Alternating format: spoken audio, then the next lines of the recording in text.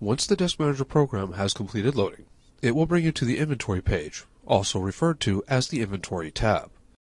The upper section of the Inventory page provides a list view of your available vehicles. Clicking on a vehicle in the list area will display the vehicle's details in the lower recap portion of the screen. The left side of the screen provides a vehicle shortcut tree based on the make, then model of your currently available inventory. To add a new vehicle to the system, simply click the New button in the upper left portion of the page. When the Vehicle Details window opens, enter the VIN of the vehicle you are adding to the system. After the VIN has been entered, click on the VIN check button to the right of the VIN field to decode the vehicle.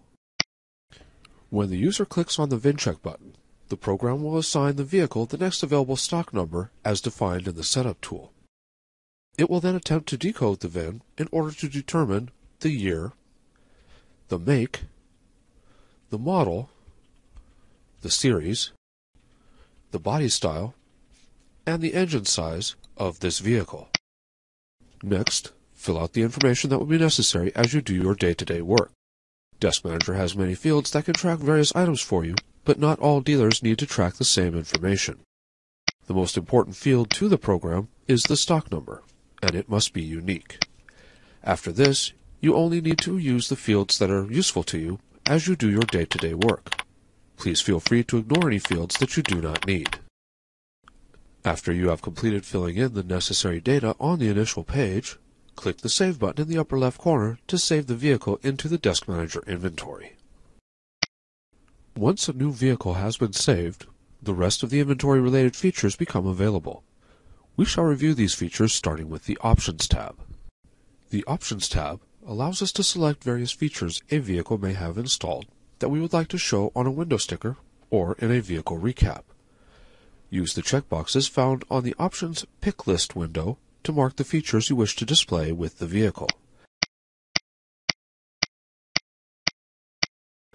After one or more features have been marked, use the left arrow to move them from the pick list to the selected options list. If you have accidentally selected incorrect options, in the left side window, mark the items you wish to remove from the vehicle, then using the right arrow, move them back to the pick list. Additional options may be added to the Desk Manager pick list. Click on the Options Definition Table button to access the options setup.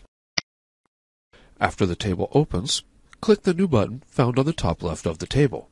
You will then be able to enter your custom definition and save it to the system. You may also edit existing Desk Manager created definitions.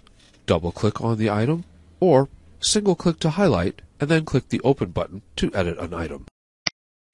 Next is a very important part of the inventory side of the program, the Costs tab. The top portion of the Costs tab has been set aside for customers who floor their vehicles.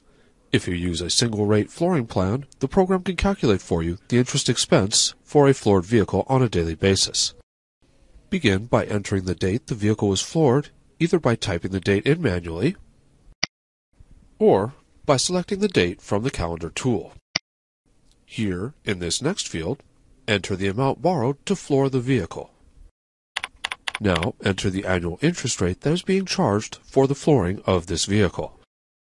Select the finance company the vehicle is being floored through.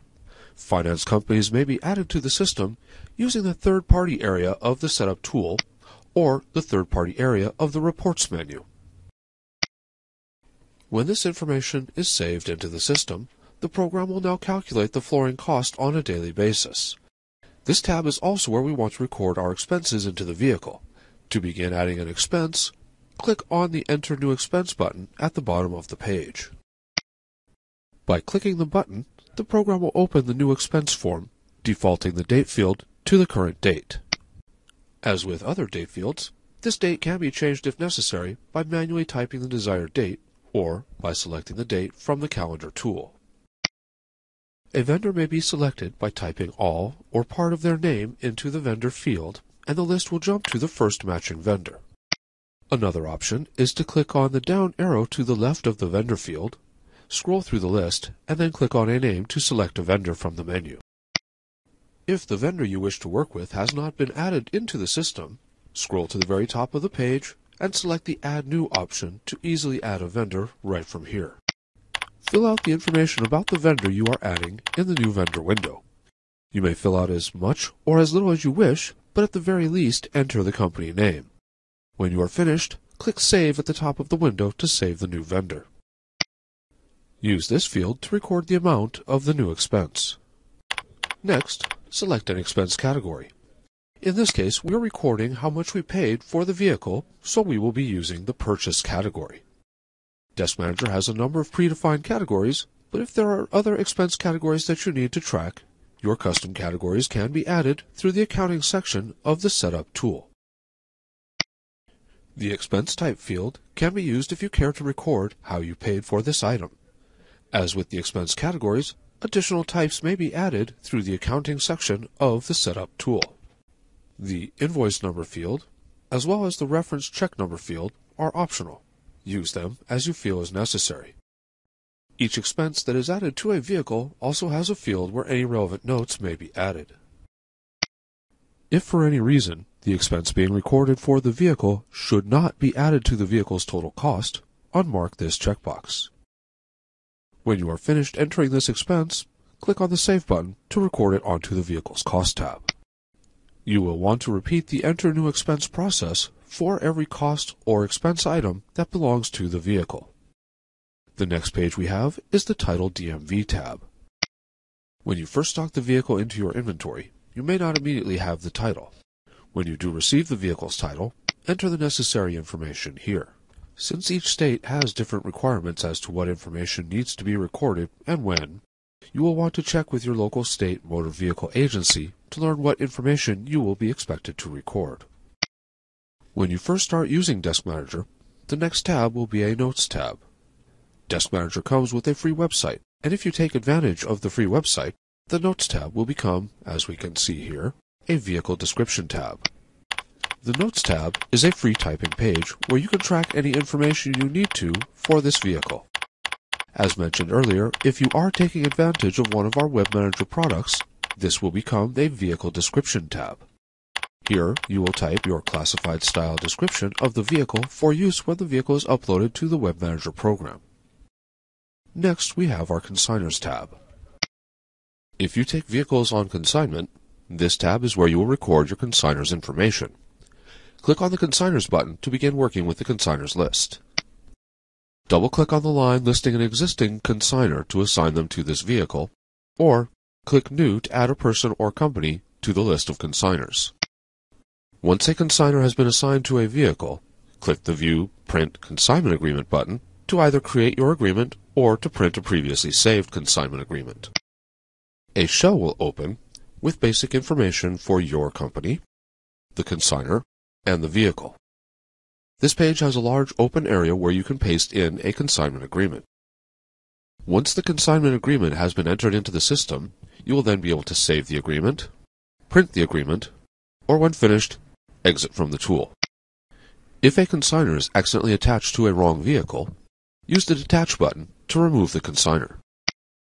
The next tab can be one of the handiest features on the inventory side of the program if you take advantage of it. This is the vehicle's to-do list. The items used on the to-do list are called actions. A to-do action would be anything that would cause you to turn to a coworker and ask, "Did we remember to do this for that vehicle?" They do not just have to be inventory-related actions either. Actions may be tracked for any vehicle of any status. Actions are created in Setup and will then appear on the list when using the Add from Actions button. To select an action, click the down arrow of the Action List field on the new to-do item. Select the to-do action to be assigned to the vehicle from the list of actions and then click Save. This action has now been added to the vehicle's to-do list. As an alternative to assigning actions to a vehicle one by one, we can also create action groups. Action groups can be used to assign multiple to-do actions to a vehicle. This is useful, for example, if when vehicles are delivered from auction, you have many actions you would want to track for every new vehicle. To assign actions belonging to an action group to a vehicle, click Add from Group. Click the down arrow to see a list of the action groups you have created. Select a group from the Action Group menu, then click OK. All the actions assigned to the action group you have selected will be applied to the vehicle. Actions for all vehicles may be reviewed from the Reports menu using the To-Do report. Later, after an action has been completed, double-click on the action to open the finished item. Inside the Edit To-Do window is a checkbox we can mark to let the system know when an action has been completed. This action will then no longer appear on the To-Do report unless the report is configured to also show completed actions. You may record any notes related to this task here inside this Edit window as well. When you are finished working with this action, click the Save button to record your changes into the system. The last tab we have inside the vehicle is our Additional Information tab. The top portion of the Additional Information tab was set aside for RV and commercial vehicle dealers who may need to record some of this information. The lower portion of the page contains 20 customizable fields that can be used if there is any additional information you wish to record that DeskManager has not provided a location to store elsewhere in the vehicle. Click on the Setup button to customize a field to your use. Now let us review the buttons across the top of the Vehicle Details window. Save will allow you to save changes made to the vehicle. Edit will allow you to make changes to a vehicle after it has been sold. Clicking the Black Book button will open a tool that will assist with the value lookups for a vehicle. The Black Book tool is a subscription-only option. After opening the Black Book tool, describe the vehicle's condition using the standards as set by Black Book. Clicking on the Decode button executes the lookup using the specified vehicle information. After the decoding takes place, options that will affect the vehicle's value will be listed in the center window. Marking or unmarking these checkboxes will increase or decrease the final value for the vehicle. When you have made the necessary changes to the options and have the numbers that you need, click Save to save the values to the vehicle. When saving the values to the vehicle, if the wholesale value from the lookup is less than the total cost you have into the vehicle, DeskManager will warn you. Clicking on the NADA button will open a similar tool. Similar to the Black Book tool, the NADA tool is available by subscription only. Just like the Black Book tool, the NADA tool will read the vehicle information and offer valuations based on the accessories selected. Base values will be displayed, as well as adjusted values, according to the radio button selected within the tool. Using the Save Values button will populate the values into the appropriate fields in the current vehicle. If you are taking advantage of one of our Web Manager options, you may add photos of your vehicles to DeskManager, and the program will upload them to the Web Manager for you. Click the Pictures button to access the Photos tool. In order to add photos to the system, you will want to have downloaded them from your digital camera to a folder on your computer. After the photos have been stored and you are ready to add photos to the tool, click the New button. Use the Windows Open File tool to browse to the folder where the photos are stored for this vehicle. Depending on how many photos you take per vehicle, you may wish to create individual folders for each vehicle when downloading the photos from your digital camera. Select the photos to be loaded by highlighting them in the main window. After selecting the photos to add, click the Open button and DeskManager will load the photos for this car into the system. After the photos have loaded, you may use the left arrow or the right arrow at the bottom to maneuver through all of the photos. If the photos do not load in order, find the photo you wish to move, and in the field below the photo, enter the order location you wish the photo to appear.